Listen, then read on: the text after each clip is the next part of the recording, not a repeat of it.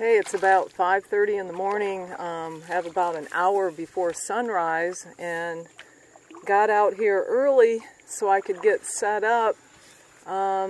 This is the time of year when we get a lot of water in here, so it's perfect for floating around in the boat and looking for some scenes with, with the sky reflecting on the water. Just love that. So right now I'm just assessing the sky, and I've got some clouds going on, kind of thin-veiled clouds. Yesterday I was here and there were some storms that came in from the southwest, and as the sun came up, just illuminated those beautiful clouds. It was really cool before they got too close that I had to, go run for cover. But this morning the sky is different. I think we're going to see some colors. I'm looking right now towards what will be sunrise. So I'm going to get set up for that, and yeah, we'll see what happens.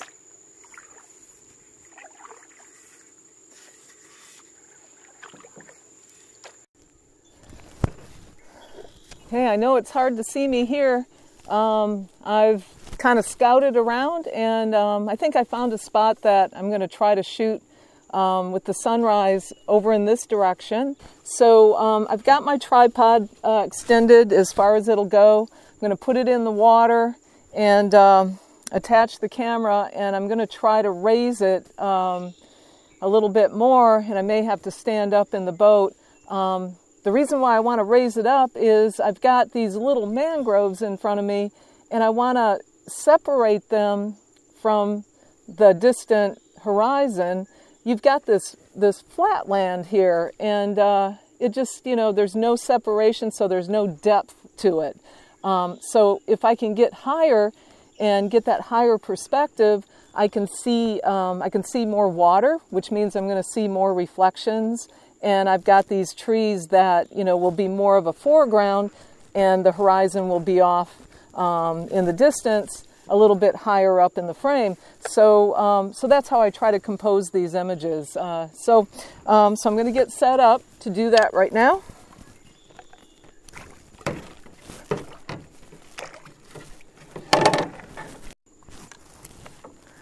Now, before I get out here, I attach my my L bracket is on my camera. I also have my cable release, and also I put the filter holder on there in case I want to add a filter at some point. Okay, and the main thing is I want to make sure that my cable release doesn't drop in the water.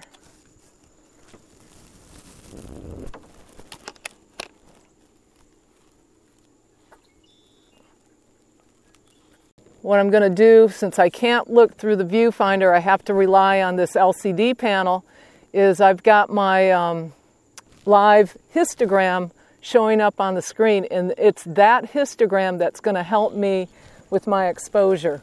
Okay, because remember, the back panel is good. When you have live view on, you can at least see your composition, but I'll tell you, it's not going to look, well, I hope I didn't drop anything.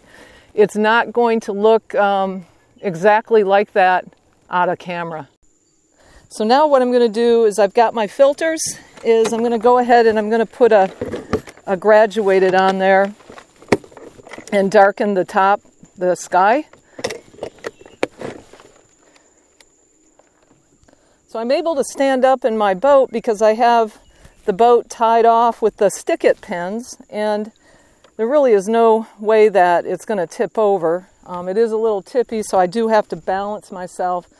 That's why I use this particular model canoe, because it's very sturdy. And so if I just put my feet up against the edge, as wide as I can get them, I can, I'm pretty steady up here. I certainly wouldn't want to hold a camera and try to shoot with this, although I have.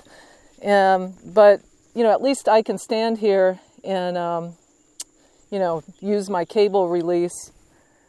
So now what I'm doing is I'm adjusting my filter,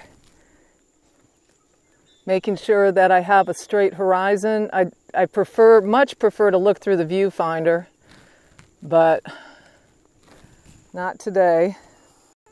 I'm going to set my ISO down to 100. I've got my aperture. Right now I have it at 14, and my shutter speed, I want to try to keep my shutter speed fairly slow. Right now it's about 1.3, just to smooth out that water. Because what's happening with me standing in the boat is I can't really keep it steady, so you get these ripples in the water, and sometimes that's okay, but kind of like that cleaner look. So smooth it out with about a 1 second exposure. Okay, I've put I put a 3-stop filter on there, and now I've got about a 2-second exposure. This is going to be a tough one with this wide-angle lens, and these mangroves in the foreground are kind of dark, so what I'm going to do is I'm going to take a couple exposures. I don't use the bracketing. I usually just take a couple of shots, and look at the histogram to help me decide on that as well. It would be okay taking one shot. The dynamic range on this camera is pretty good. I see I had this loose, so I'm going to tighten that and recompose because I moved it. So you want to make sure everything's tight, the ball head's not moving. Now the disadvantage of my setup is that if I decided that, wow, especially when the clouds are moving, that all of a sudden the composition changes and I'm not in an ideal location, if I wanted to move, it's really a big deal because I have to take the camera off the tripod, get it back in the boat. I have to get the tripod out of the water, get the stick-it pins out of the water, and then move to the new location and reset up. So I really, when I'm out here doing this, I really try to get into a spot where I may have a couple of choices just by turning the camera. In fact, the sky is kind of interesting over here. I just don't know with the mangroves if I have anything decent, and it's harder for me to see if I do or not. And what I'm doing is I'm focusing on the mangrove to get that to be the sharpest. And at f14, the sharpness is really seen throughout. And back there in the background, there's nothing prominent that, if it's not as sharp or ideally sharp, it really, I don't think it makes that much of a difference. So I just take one shot usually. Sometimes I'll do two, but when I get home and I'm looking at the photos, I find that really I have one good image and I might as well just work with that.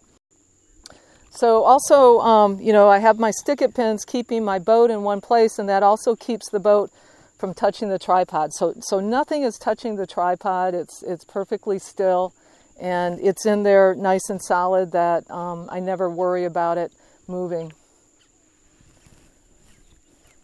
This is really good for balance. I'm almost 60 years old, so anytime I can practice my balance, I think that's a good thing.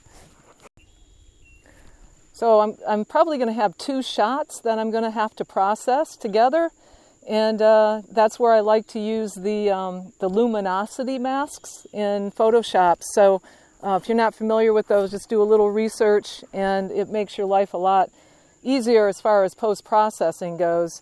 And the cameras today are very good as far as dynamic range, but still you need a little boost, you need a little help. So taking a couple exposures is sometimes necessary to get that full range. All right, I think I'm going to go with maybe one more shot here. And then I might, just kind of paddle around and see if I can find some other things to photograph. Anyway, I hope that what I showed you today is that, it's possible to get out there and photograph from a boat. It probably looks really, really difficult to you, and I can imagine that you're thinking, why even bother put up with all of that? But here's the thing. If you're serious about photographing from a boat, I guarantee you, you're going to get to some areas that nobody else has gotten to, and then you just got to figure out how to photograph that. My system works here. It is, it does have its limitations, but it works. So I'm willing to put up with it. Anyway, I hope you enjoyed this video, and I might get out tomorrow one last time, but that's it for me. South Florida, I'm going to be leaving and traveling in my home on wheels until November. So for 4 months I'll be on the road, and I'll be photographing in places I've never photographed before. So we'll see what happens with that. Anyway, if you have any questions, feel free to contact me, and just get out there with your camera and have fun.